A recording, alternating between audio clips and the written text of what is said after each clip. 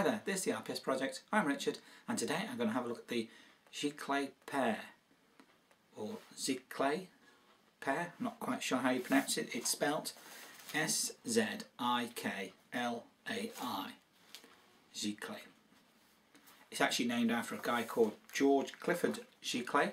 He was a Hungarian, born in Hungary in the very early part of the 20th century, and ended up in the United States, but he was an engineer, electronics engineer, and he came up with lots of designs and lots of developments within electronics. But one of the things he did that seems to have got his name on it is the Sziklai Pair.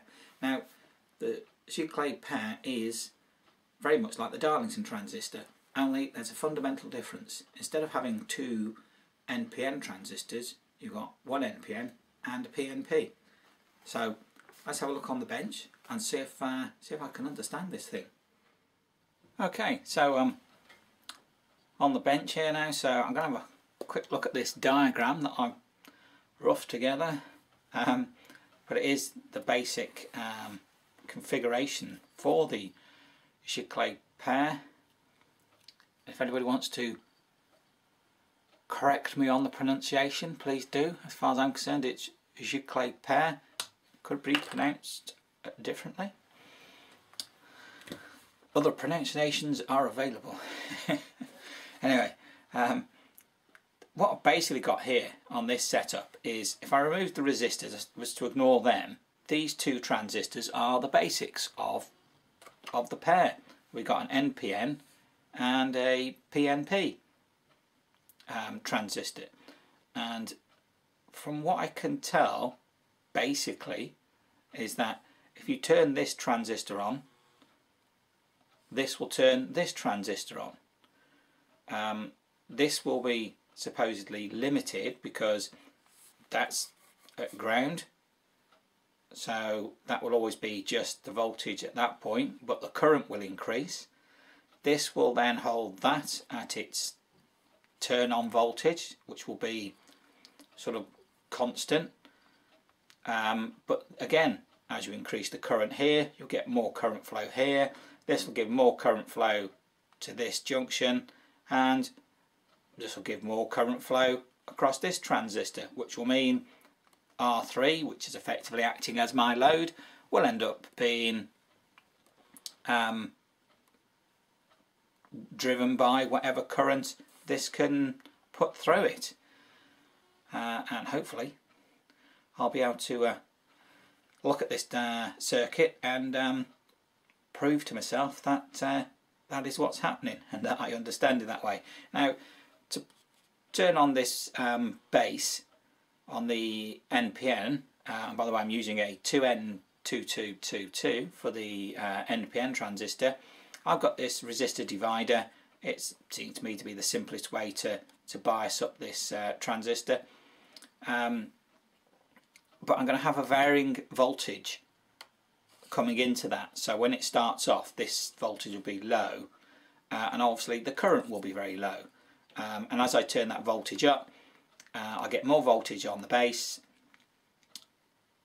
but obviously it will only require what's needed to turn on the base emitter junction, but I will get increased current, and as I turn up the voltage, more current means this transistor will conduct more current through it, and that will obviously turn on this junction. And this one is an S9015, just a batch of PNP transistors I got stacked around somewhere. Seems to do the job.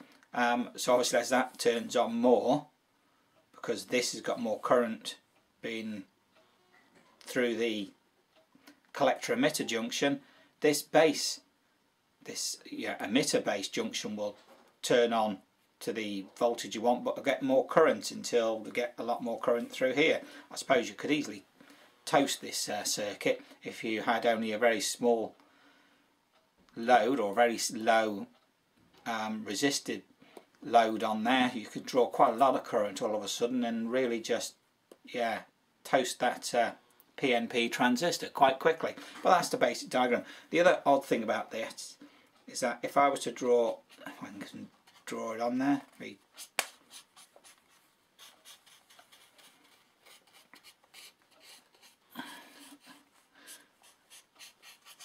like that. That's the basic block. Even though that's the emitter, this is considered to be the collector. That's considered to be the emitter, and this obviously is the base. So that's the basic diagram. So what I'm going to do now is have a look at this and prove to myself that I know what's doing. I'm going to have a look at the current going into the base, and I'm going to put the current here to see the current coming through it. And then I'm also going to have a look at the voltages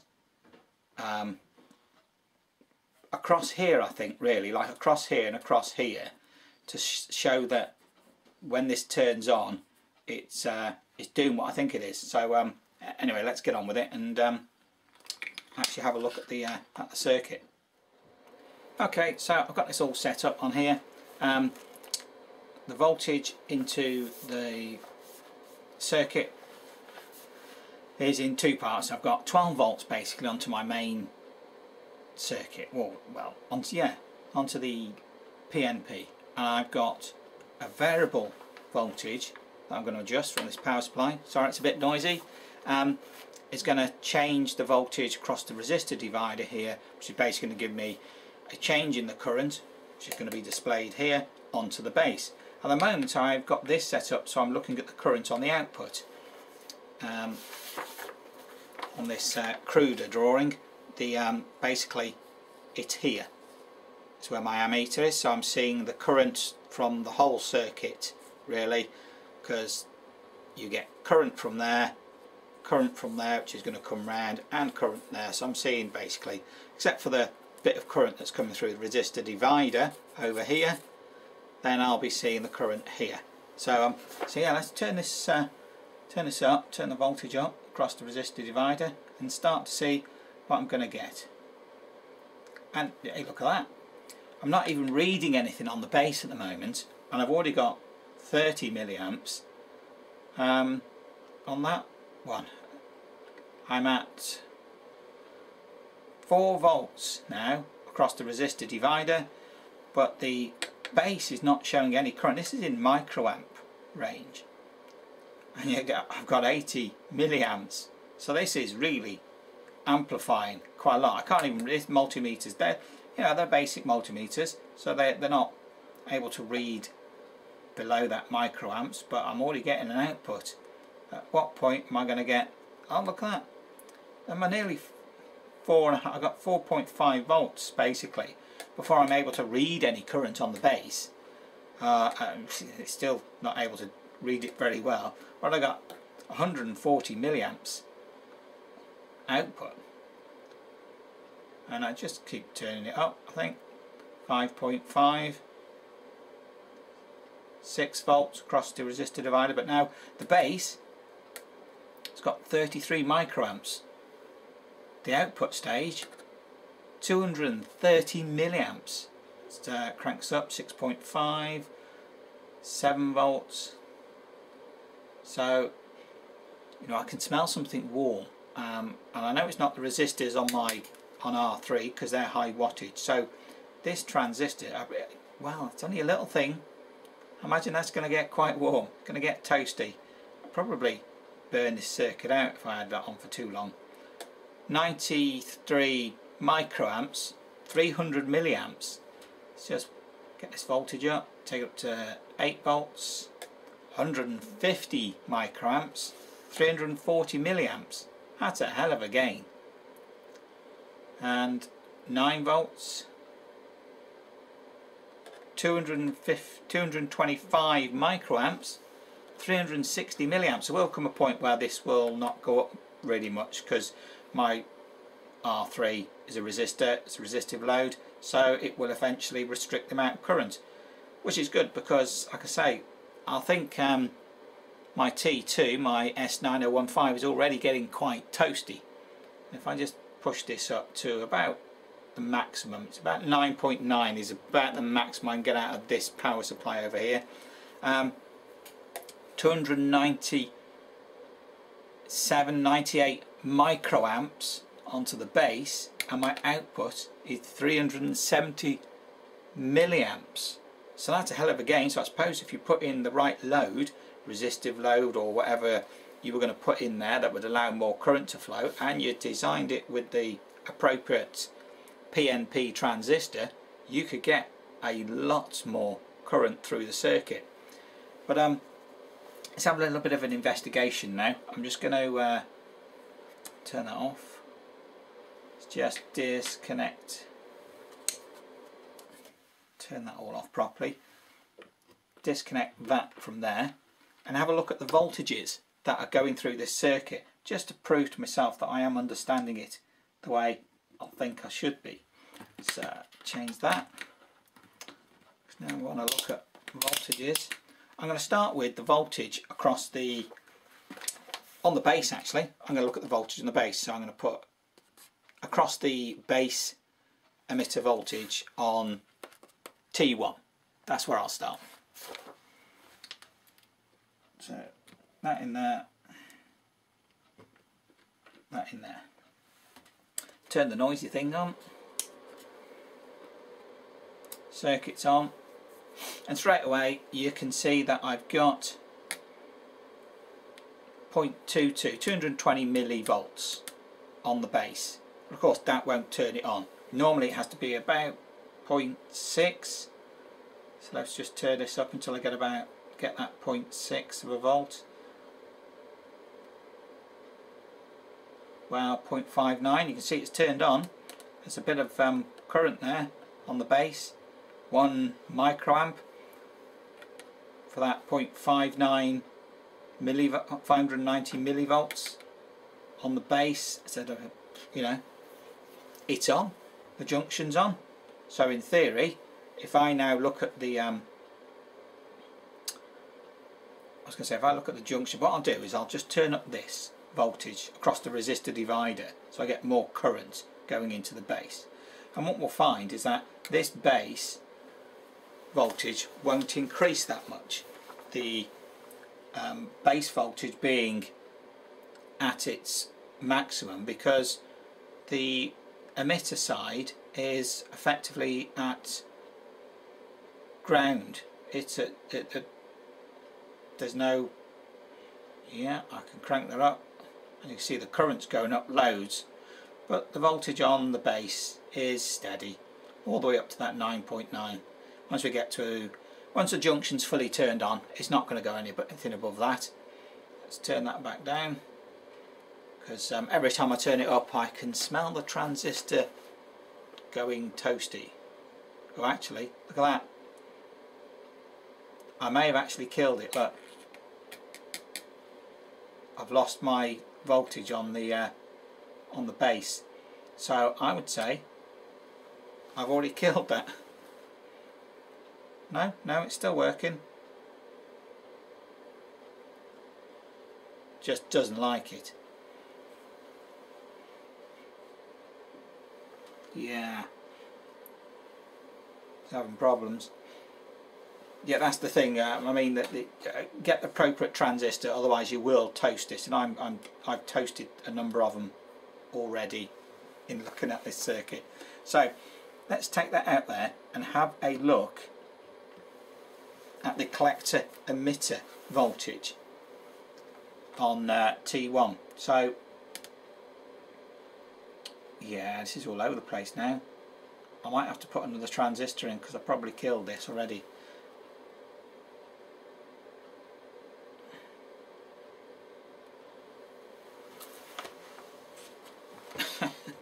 Okay.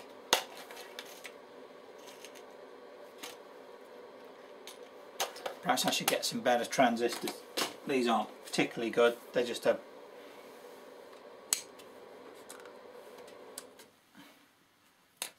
right.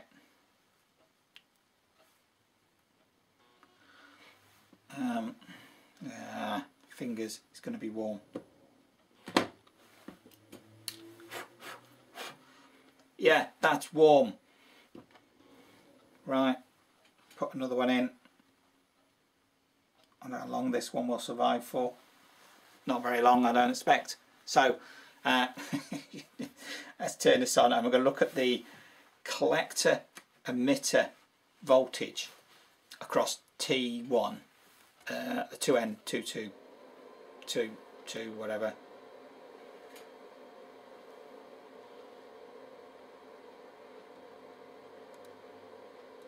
So what's that giving me?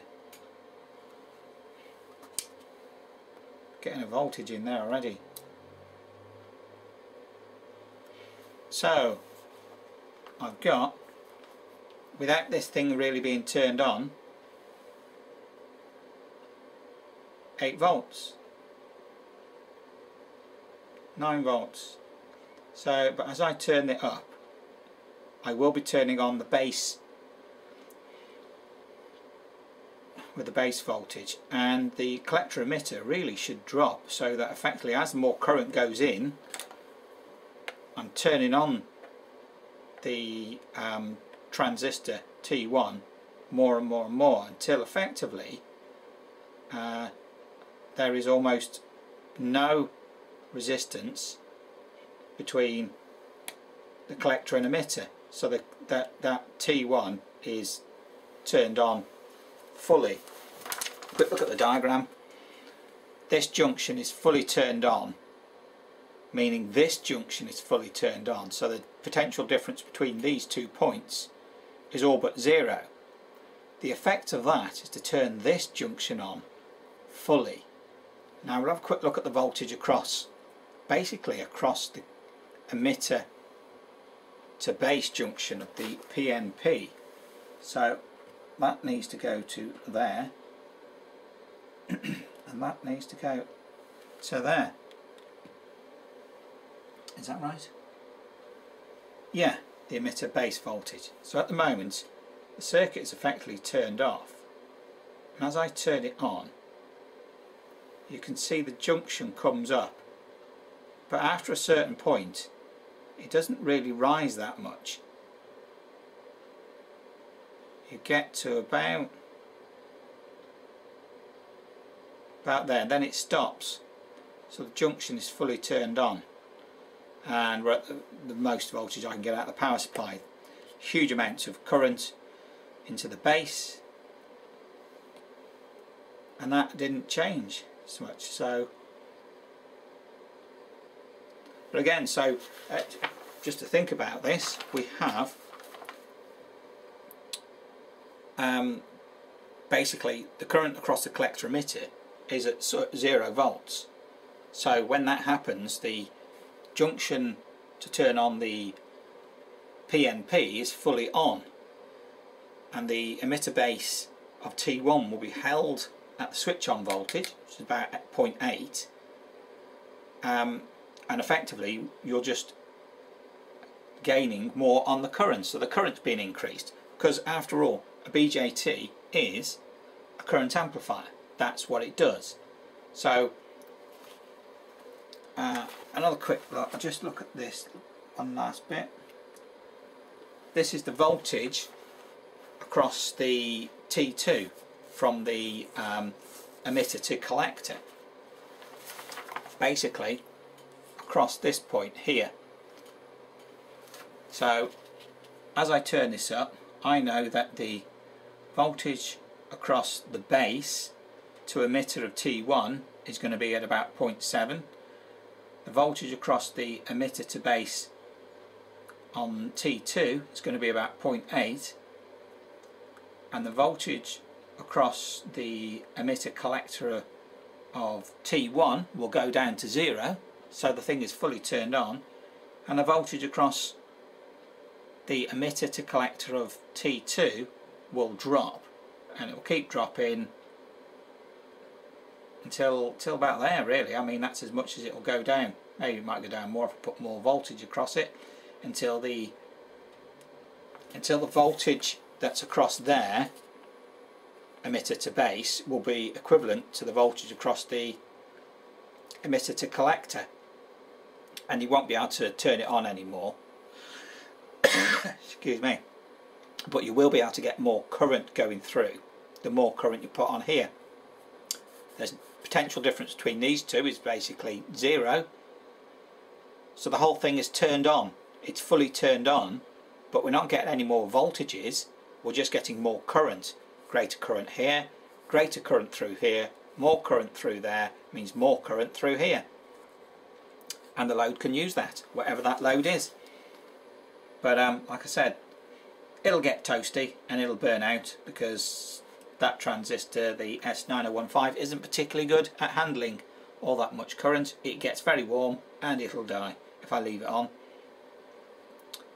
But yeah, that's the Sziklai Pair. Seems like quite a nice setup. Really quite good, because unlike the Darlington, I only need my 0.7 voltage jump across this junction to turn the whole thing on, and then after that it's just current gain. You're just amplifying the current. Don't need any more than that. Whereas with the Darlington, I've got 2 junctions to turn on. Yeah, I like that. That's great. Quite a nice little circuit. So there you have it, the Sziklai Pair, or Sziklai Pair, however you want to pronounce it, also known as the Complementary feedback pair, or the compound transistor, however you want to call it.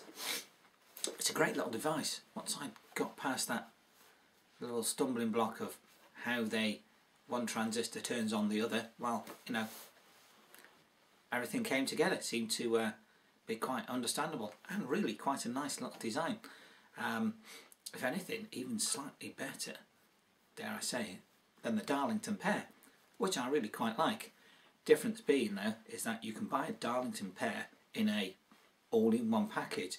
The Sziklai Pair you can't. If you want a Sziklai Pair setup, you have to do it yourself. So yeah, that's the only real difference, I suppose. As far as the actual packaging goes, I say the 2 items, even though they seem very much the same, are actually different animals, really.